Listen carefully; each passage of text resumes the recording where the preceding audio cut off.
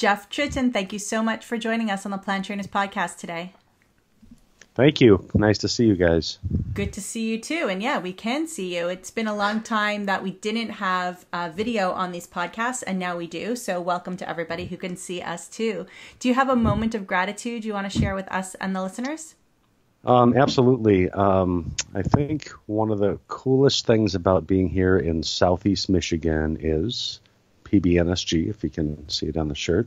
We've got a fantastic plant-based community here that is very supportive. And if you don't have a community of some type, get involved, whatever it might be. Because I tell you, they've become my closest friends and my greatest allies and supporters, and the last 2 years have been invaluable, especially with them in it. So very thankful for them. So I love the shirt. I think I need to get one. We were actually going to ask you to talk about it a little bit. Since you did, can you give us the website or where you think people need to go to connect with PBNSNG?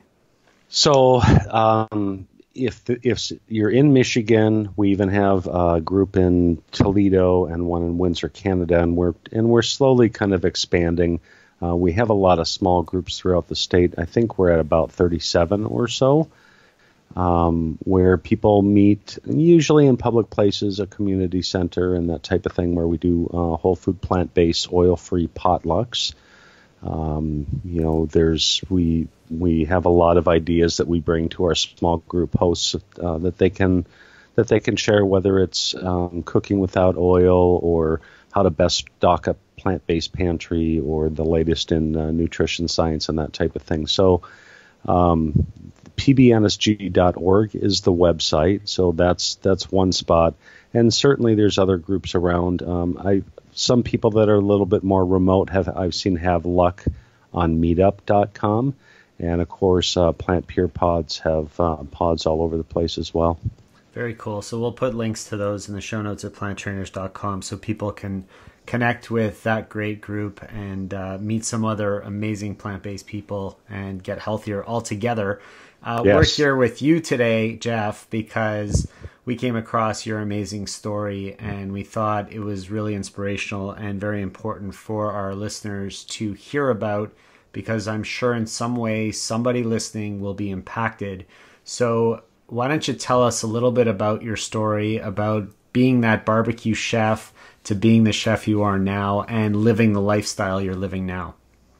Well, it was an interesting transition. I spent a lot of years in the restaurant industry, and then from about 2011 through 2017, beginning of 2017, I had a barbecue restaurant in Southeast Michigan. And over the course of that time, I gained about 20 to 25 pounds per year and got to a whopping 348 pounds. So, as weight gain happens, sometimes people get some other metabolic issues like type 2 diabetes and blood pressure and, things like that. So I was struggling with kind of a whole host of things, but the thing that was really persistent was in 2015, I developed real severe edema.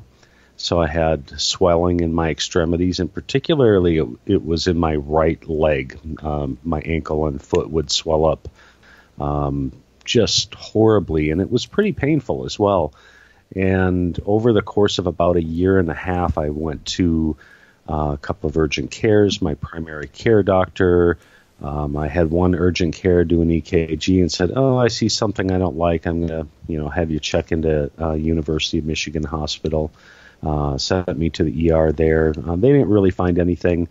And then, I just got to a point where I had enough. I checked myself into a hospital. That was October 2nd of 2017, I guess it was. Gosh, my dates are off, 16 rather. So I checked myself into a hospital and stayed overnight. They ran a lot of tests. They just didn't address anything, and they just wanted to give me more pills. So, I talked to my mom about it, and I said, I'm not really sure what to do here. They're not giving me any answers. I'm still having gastrointestinal issues. I still have this severe swelling going on. I had real bad sleep apnea. I wasn't hardly sleeping. So when I was, at my business, I'd take a break and I'd sit down and I'd be falling asleep. I mean, I couldn't spend 2 minutes at the computer before I was nodding off. I was so exhausted. But we did work like 90 hours a week, so it was a little crazy. We had a pretty booming business. But my mom said to me, don't fill those prescriptions. She says, food is medicine. Do the damn research. Mm-hmm. I said, all right, well, I can't really go into work, so my partner was managing things at the shop, and I did, and I embarked on an anti-inflammatory diet. So I cut my dairy consumption down to next to nothing, and I stopped eating beef, chicken, and pork. And in 3 weeks, lo and behold, that edema was gone. And in 100 days, my blood pressure normalized. My sleep apnea went away, my blood sugar normalized, and I lost 80 pounds in 100 days. It was crazy. So, I was like, wow, there's something to this. I'm going to keep researching. I watched Forks Over Knives in February of 2017, and that was like real eye-opening, and at that point I stopped eating dairy altogether. I continued to do some research. I came across believe it or not, not a nutritionfacts.org video, but an old lecture that Dr. Greger did. And I can't even remember the gist of it, but it was when he was younger. He still had hair. He was, wearing something that was reminiscent of the 70s or early 80s, kind of a dark brown type thing, and he was lecturing at a university, and they had videoed it. It was probably early 90s is my guess. And that's when I decided that I needed to, really take a look at my protein sources, because I followed that protein power diet for years, low carb in it. And, it was just ingrained in my head that I had to have high protein. And if I wanted to lose weight over the years, besides my barbecue stint, I'd just go on a low carb diet and drop 20 or 30 pounds, gain it all back and then some. But, there was certainly a yo-yo effect, but I didn't know that was a possible way to lose some weight, despite the detriments to the rest of our health. But, I guess, I decided that I was getting enough protein in my diet, that all the plants had protein. And I think that was the hardest thing mentally to overcome. And I think that is for a lot of people. And, as I just continued on my journey, the weight just dropped and dropped and dropped and dropped. And over 20 months, it was a total of 168 pounds. I'm in the gym frequently now, something that I enjoy. I love to bike. I don't kill myself, and a lot of people ask me if the weight loss was as a result of the gym, and no, the first over a year I wasn't in the gym even a little bit. For the first probably 13 or 14 months, it was diet, and I walked, took a 20-minute walk here and there, and that was really about it. And they say we only need about 150 minutes of moderate exercise per week. And so I was doing roughly about that. And, that's about it. I mean, it was surprisingly easy. I had struggled in the past trying to drop a few pounds here and there, and this just kind of melted away. And it was just like, wow, I guess that's how my body's intended to be fueled. So that's been kind of the gist of my journey in the beginning. And then, I'm not sure what questions you have at this point. So I wanted to know, when you went to your mom to ask her what to do, is that because she is your mom, or is she a professional of some kind that you had more trust in her? Well, because she's my mom, for sure. But also, she was very healthy, almost 70 years old, still working practically full time. Manages her house beautifully and her massive lawn and gardens and all that type of thing. She's very active, very healthy. And I would say that she was on a pescatarian diet, so eats some fish. But she also stopped eating dairy at the same time that I did. It was her and I watched that Forks Over Knives together, and she made the decision as well to take that out of her diet, and that helped her out a lot too. She was having some small intestine blockage, some inflammation that would happen, which was a result of a surgery, basically. And pretty much after she quit the dairy, that mostly went away. So those first 100 days, those just a little more than 3 months that you stopped eating the meat, how did you feel throughout that process? Was that challenging for you if you were still working as a barbecue chef? What was that like? So the answer to that is, I think the answer is no. I don't miss meat. There's nothing about it that I miss. You'd think that it would be hard, and I ate a lot of barbecue in my life, right? But I think the cool thing for me personally is that I do love to cook, and so it was an opportunity to try a lot of new recipes and to experiment with things. So in that regard, I'd say that it wasn't difficult to do. But as far as I think when people see results like I saw immediately, I think psychologically that says I'm staying in the game. And the people that just sort of dabble their toes in it and it's not helping and that type of thing, it seems like they fall off pretty quickly. But when you go all in and you see those type of results, I mean, gosh, in a couple of months, I was off of my CPAP machine and I sold the stinking thing. I knew I was never going to need it again.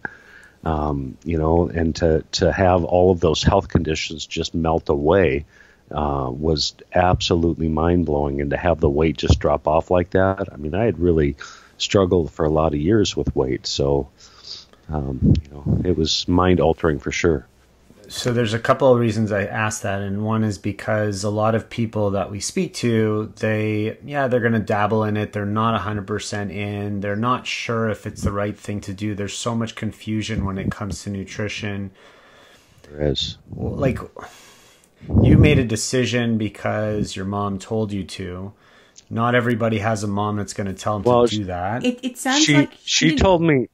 Yeah, she told me to do the research. Yeah. Right, that's true. And there's so much power in that because so many of us, including us, have been so guilty of barfing information on people. And when you say to somebody, the information's there, go look at it. Before you decide what to do, go look at it. Go find out for yourself. And you're transferring that power from you.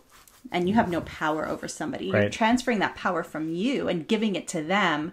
There's so much more that people can do with that. And I thought that was really great what your mom did. Like, what a great learning opportunity for all of us in this movement, but also as parents in general. Right. Yeah, it was certainly, I'm a do-it-myself kind of person anyways, and I think my mom knows that. But her admonition to me was, don't fill the prescriptions. You don't need to be taking more prescriptions. And she's not a doctor, but she's like, food is medicine. You'll find it. You got to look.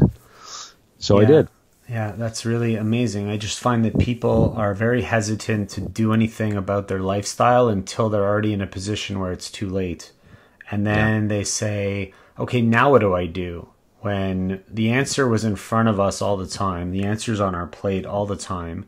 We just need to make that choice, but it's very hard to get people to make that choice if they're not ready to make the change. Yeah, right. And it is sad to me as well that people, have to have something drastic happen in their life in order for them to make a change. That was the case for me as well. But we're also sort of a pill-driven, convenience-driven society as well. And as a result, it's, I'll just go see the doctor. He'll give me some pills that'll take care of it.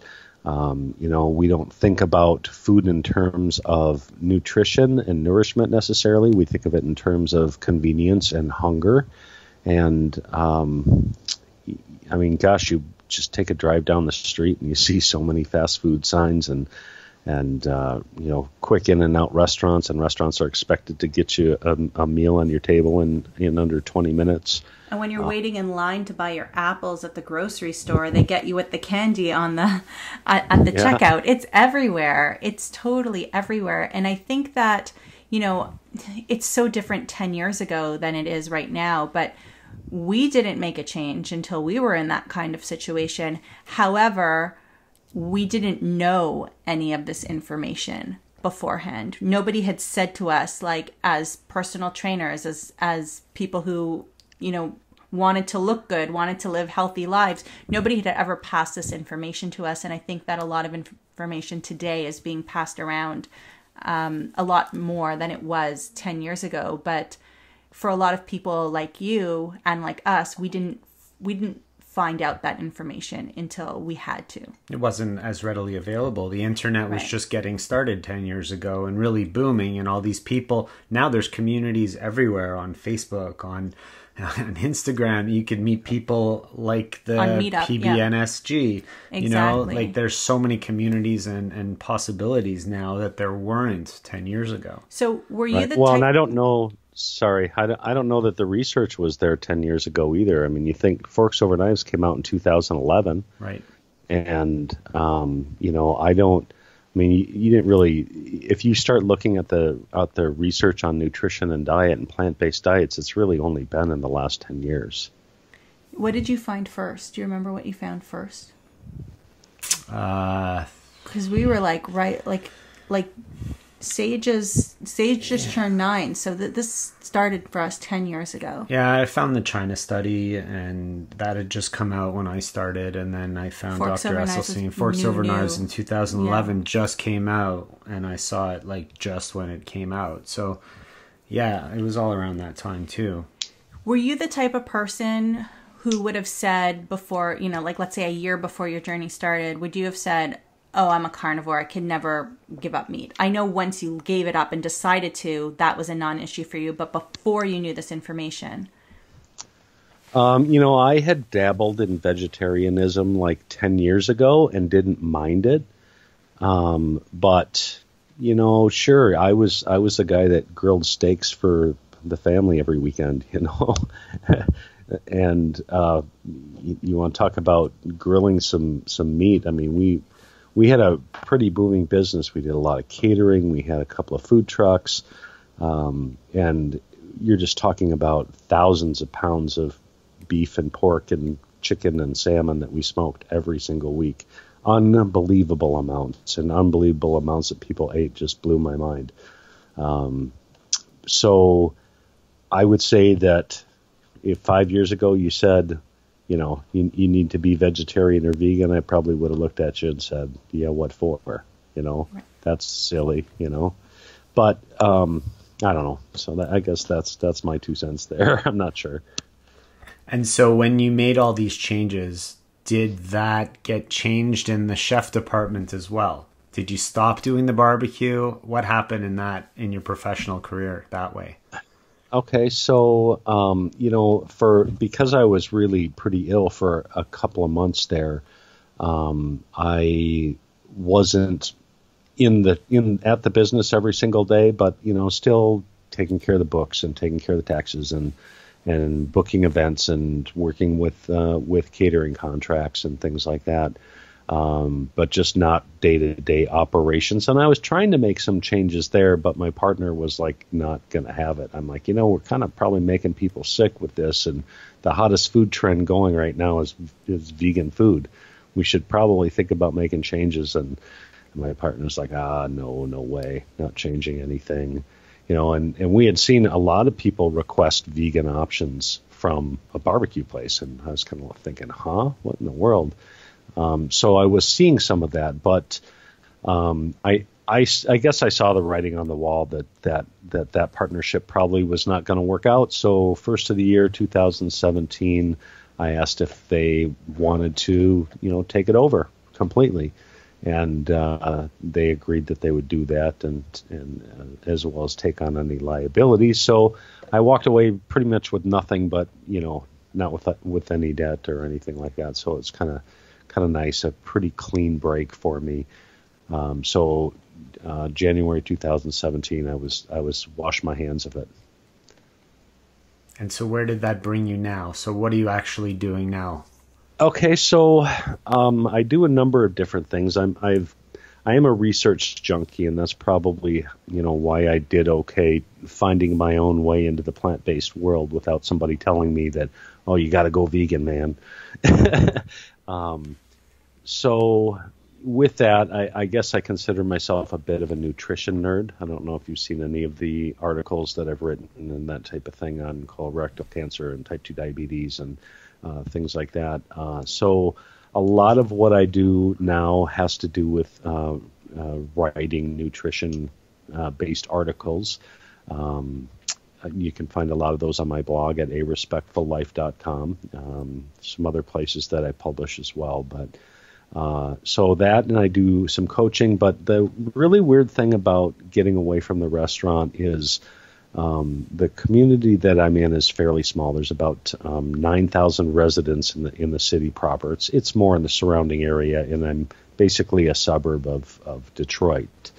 But the community itself is pretty small, and having a business in the downtown district of the suburb, I knew a lot of people, and I was so connected to the community. And the Chamber of Commerce was next door, and the Main Street group was on the other side of us, and I catered for the mayor constantly and knew the city council and that type of thing. So I found that being away from it, I felt really disconnected from the community, and that was just really odd for me. So an opportunity came up for me to do some cooking demos at the local farmers market. And so I started doing that. And so what I would do is find out what produce was in season, what the vendors were going to be bringing to the market, and then create plant-based oil-free recipes surrounding that. And I talked to people about plant-based nutrition and optimal health and how to cook without oil and things like that. So it gave me an opportunity to be connected back with the community, but also use my cooking skills to demonstrate to other people how easy it is to cook healthy food. And what kind of outcomes have you seen? What kind of feedback have you been getting from people? I've had a few people that have decided to embark on a plant-based journey, but there's several even of my customers now that are trying to eat a whole lot healthier and to limit their meat consumption and to increase their plant proteins and their plant consumption. So it's been pretty impactful, I think, on the community. The radio station had me on. The local news, did a big article on it and that type of thing. So it's been fun. I've enjoyed it, and I enjoyed reconnecting with a lot of my customers. And funny thing is, a lot of them didn't recognize me, because here was this great big 350-pound guy, and now I'm under 200 pounds, and they're looking at me going, "You look familiar," but and then they'd hear my voice and go, "Oh, Jeff, yeah." It's half a Jeff. Yeah, exactly. So, yeah, it's been fun. And you talked about being in the gyms and biking. So is that something that you do outside the gym as well, or are you a gym rat? What do you have going on in terms of fitness? So as far as the gym is concerned, I have my share of muscular skeletal issues. So I'm pretty careful. I stay away from free weights personally. I use mostly Nautilus machines. So I do a bit of, all body resistance training. And then as far as bicycling is concerned, I have a 21 speed mountain bike with road tires on it. So I'm just all over the area here. I'm in a pretty neat area. There's a lot of gravel back roads and things like that are real hilly. So it gets to be a challenge. And then I have several friends that are parts of bike clubs, and we have a 35-mile, what they call it, border-to-border trail that's from one city to another. So I'll do that, or bike out to Belle Isle and outside of Detroit and that type of thing. So the exercise only came in a little bit later after you started losing the weight, right? Right. Yeah. It was over a year later that I started, really going to the gym. But I think it's difficult when you're that heavy to feel motivated to, get on a treadmill and things like that. And the people that just say, I'm going to do this, and they don't understand the diet portion of it, and they just decide they're going to get on the treadmill and go and go and go every day. It can be really hard on the joints, especially when you're talking over 100 pounds of excess weight. So. Right, and so you lost some of the weight. It gave you the energy and the drive and the motivation to start going to the gym and doing some exercise. And now you fill that energy with good exercise to make your body feel good. But the foundation was really the nutrition. And nutrition first. Yep. Yeah, a lot of people think that you got to do the exercise to lose the weight, and they forget that the weight actually gets lost with what you put into your mouth from the kitchen. And that's a very important piece that I think a lot of people miss out on. Yeah, and I always say you can't outrun a bad diet, right? Absolutely. I see a lot of people trying to kill themselves in the gym, and I'm like, man, you gotta beat the fork before you beat on your body. You got to put that energy onto the chopping board first, right? Exactly. Yeah. So talk about the chopping board. I know that I only learned how to cut peppers, I'm going to use air quotes and say properly, about 2 years ago. A friend of mine had taken, she had gone to chef school, and I was watching her prepare a stir fry or whatever it is that she was making us for dinner. And I was like, so that's how they get the peppers to, all be the same size. So being a chef and being plant-based, what kind of tips or tricks can you give us? Like, what do you know that people are always cutting things wrong, or we can get more out of the vegetables or fruits that we're cutting? What kind of tips can you give us without doing a demo? Don't be afraid of it. First of all, in my opinion, unless you're really trying to get fancy, there's no wrong way to cut a vegetable. There are certain tricks that'll make things go more quickly. For example, an onion, take an onion, you cut the ends off, you cut it in half, so the flat side is down so it doesn't slip, and you cut your fingers, and you cut slits into it one way, and then you go the other way and dice it. It's kind of like the flour method, they call that. So when you cut the onion, are you cutting it in half from where the little ends are, or are you cutting it across from end to end? Yeah, I'm cutting it in half from the ends and putting it down so the flat part is on the cutting board, so it's not slipping around on you. Just, that way you avoid different every time. Cutting your finger. A lot of people try and cut them on the round, and if you've ever slipped and put a finger into your little or put a knife into your little finger, that's not very fun. I mean, that'll make you cry, especially with onion juice in it, and I've done that. Yeah. So years and years ago, I think I was about 26 years old, I did that in a restaurant, trying to cut it in rings, and don't bother with that. So I like what you said, that there's no right or wrong way to actually do it, and it's going to just save time if you do it differently. But I think that's one of the challenges that people have in the kitchen. They think that, I got to eat plant-based, and it's going to take me so much time to now prepare my food. And there's so many tricks and ways to do things a little bit faster. So that's diced frozen onions, diced tomatoes, right. cut green beans, and that's how I'll make a soup when I'm really in a rush. Yeah, but it's not as economical to buy everything diced. No, that's for sure. But the joy of a food processor too. I mean, you can get some of that stuff done very quickly in a food processor. And one of the things that I've tried to do is, for my blog and for other people, I try to develop recipes that are really pretty easy for most people to do. And I call them one pan or one pot recipes. So you can literally throw all the stuff in there and let it cook for 20 or 30 minutes and it's done. So, a lot of those things, when you're talking about doing chilies, soups, stews, things like that, you can use a food processor and just pulse it and chop the stuff up really quick and throw it in there. I mean, it's just not a big deal. I mean, you're talking about trying to get a nutrient-dense meal that's also going to be satiating and flavorful. So, throwing the green pepper, just chunk it up and chunk up the onion and throw it in the food processor and pulse it a few times, and you can throw it in your dish, and it's not really a big deal. I find sometimes it makes it a little watery, and can that ruin my dish?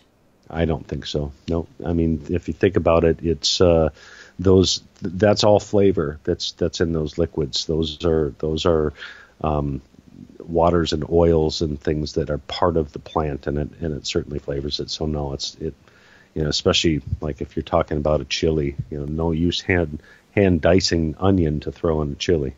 So you mentioned earlier that you do your cooking without oil, and that's shocking a lot of people that are probably listening because they're thinking, well, I know not us. Well, no, a lot of our listeners are oil-free. But there are some that still use oil to start their stir fries or to prepare their soups or their stews.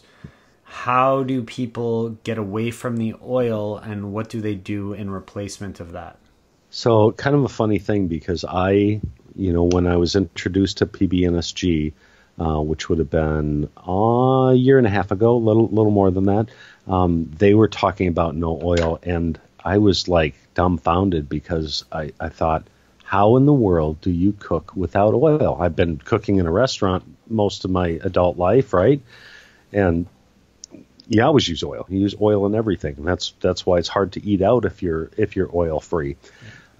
So the thing that I tell people, the two best hints, especially for sautéing, is to use a good quality non-stick, hard anodized pan that's not Teflon, because Teflon will flake off of there. But use the hardened pan, and like Scan Pan is the brand that I prefer. And you just got to turn the heat down a little bit. You're not cranking it like you would just to quickly sauté things. You're turning it down to medium or less, and just put a couple tablespoons of vegetable broth or low sodium tamari or water or whatever in there, and you can just simmer it that way, and it works just fine. You can caramelize onions that way. You can do that in a ceramic pan, or you can do it in the, So it does take a little bit better quality pan typically, not for everything. But the thought that we have to saute everything in oil is kind of ridiculous. We just don't have to do it. You get the same flavors out of the vegetables if you do it with a little bit of water, and if it sticks a little bit to the bottom of the pan, you can throw a couple of sprinkles of either water, vinegar, or white wine, or whatever you'd like to cook with to deglaze the pan, to basically take those little darkened particles off the bottom of the pan. There's a lot of flavor in that, and that's actually a cooking technique that they use in a lot of fine dining as well. I like that. What about getting the most out of the garlic? Does it really help if you smash the top of the garlic with the flat of the knife and then chop it up? One word, maybe it's two words: garlic press. I love the garlic press. I hate cleaning it out after, but I love using it. Yeah. Yeah. If you take the tip of your knife and get it right away before it gets all sticky and hardened on there, that's the best way to do it. But so I'm a garlic press fan. There are not too many dishes that I don't use a garlic press with. So that's that, in my opinion, that's the only way to do it. And if you're really that lazy and you really don't want to, you can buy minced garlic and water. Yeah. A lot of it comes in oil, but I think the frozen ones will come in. They do have them water. in water. Yeah, it's. I find in the States there's more options in terms of frozen things like that are actually oil free, especially if you have it Whole Foods or something near you. Okay, getting back to the garlic. So there's garlic shoots, right? But then if you let your garlic go for too long, inside each bulb, a garlic shoot starts to grow. So is that really bitter, and do you need to cut that out? I say no. I don't think it's necessary. I mean, it is a little bit bitier, but I wouldn't call it bitter. It's kind of like eating chives. Very similar, or the top of a green onion. Oh, but not the one that grows out of the middle of it. Like each right. Little, clove, not bulb. Each little clove, if you let it go too long, then you start to get a shoot in each little clove growing right. in the bulb. What about that? Well, I don't. You don't let it go. I don't last that long. Anyone could let it go that long. Maybe you're buying too much garlic or not using it often enough. Oh, if we go away and then come back. Yeah, we got to use more of it. Yeah. There you go. Amazing. So no, I don't think that part is bitter and has to be cut off. I think that's a misnomer, Yeah, Good. some great tricks and tips. Thanks so much for sharing those in the kitchen. That's amazing. And thank you so much for sharing your story and your background and inspiring people and influencing them in your community to think plant-based, go plant-based, take out the oil, doing those demos at the farmers market. That's all awesome. Continue to do that great stuff. Thank you for sharing with us. If people want to reach out and connect with you, where would be the best place for them to go?